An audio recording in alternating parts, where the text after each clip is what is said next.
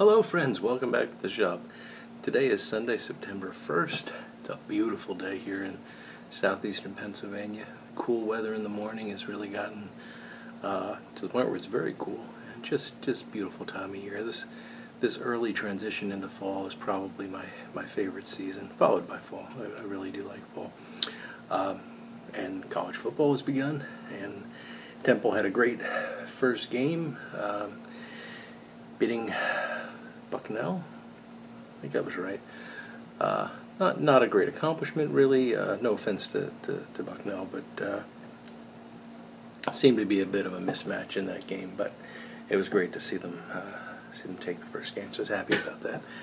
And next week it's the NFL, so we're moving right along into fall and fall sports. So this is the way the cycle continues. So not a lot to talk about today. I've been busy this weekend. Fortunately, what I've been busy with is very exciting. It's the work I've been doing on the shop. I am getting to the point where my next step is to paint the walls, and I went and bought the dry lock paint today, so I'm going to be waterproofing the walls. The section that I'm starting on is not too bad, so I should be able to get it done pretty quickly. And then my goal is to get some benches in there, move all the pipe. That corner is going to become the pipe corner. So I'm going to be doing all the pipe repair over there. It's probably where I'm going to be shooting these videos from in the future. And once that's finished, then I basically have broken the basement into 4 quadrants.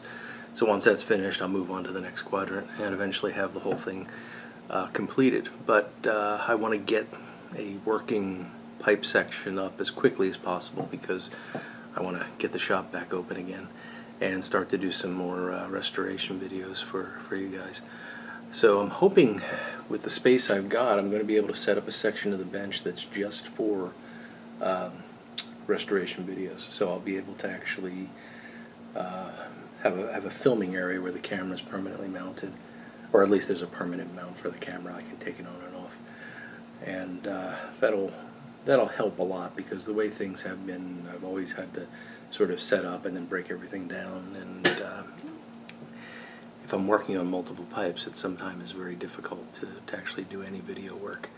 So this way I'll have a section for just sort of the day-to-day pipe work, and then another section for the pipes that I'm working on that I want to share the process with you on. So yeah, it should be good. I'm really excited about this. Just the lights are fantastic. It's just so nice to have such bright lights. And I'm going to initially paint the walls white and then see how that looks. I've got to do 2 coats of this dry lock.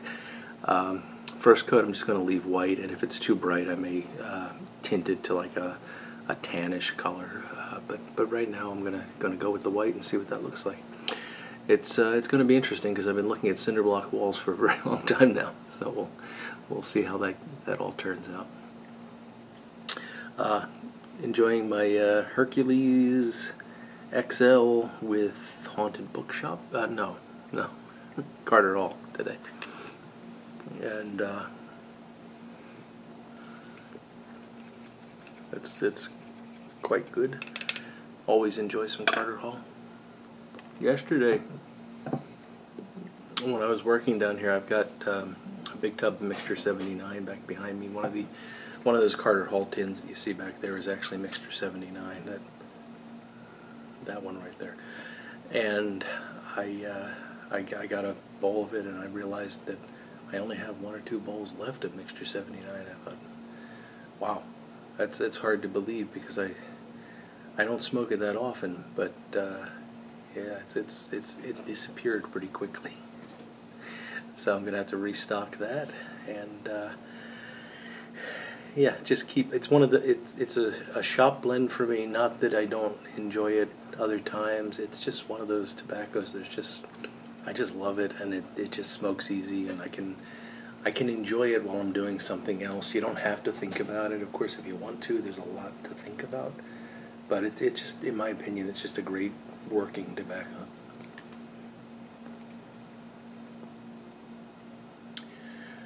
So the benches I'm going to build, I'm actually going to build a large section of bench, which is just going to be a work surface for the pipe work. And I'm not going to over-engineer that. I have some wood that I reclaimed from the shelf. I think I'm going to make a pretty basic bench for that. Put some drawers in it, but it's just going to be a basic work surface, because you don't really, when you're doing pipe work, you're not really pounding on the pipes or anything. You just need a place to hold your tools and, you know, to lean on once in a while. But I also want to make a bench next to that for my metal lathe, and that is going to be over-engineered a bit. So that I still need to get the wood for, and I've got it pretty well planned out. But you know, until you start building something, you never quite know well, I never quite know what I'm going to wind up with in the end, because I don't really work from drawings very well. I tend to, you know, I sketch it out and I get rough dimensions, then I make a part and I see how that fits and then add to that. So it kind of grows. It's not organically. I mean, I've got a plan, but it doesn't always turn out exactly the way I thought it would when I start. So, but that's going to have to be a big, heavy, probably laminated top bench, because I need something very stable for the lathe. But the rest of it's going to be pretty simple. And I'm hoping in a few weeks' time we'll be open up again, and I'll be able to take you over there and show you the new shop. So fingers crossed, give me a couple more weeks and we'll be back in business.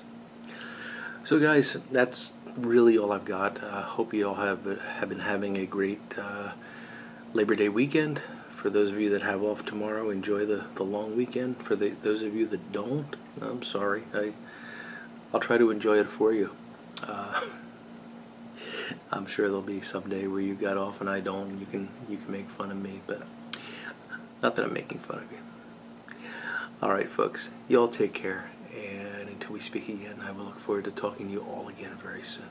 Goodbye now.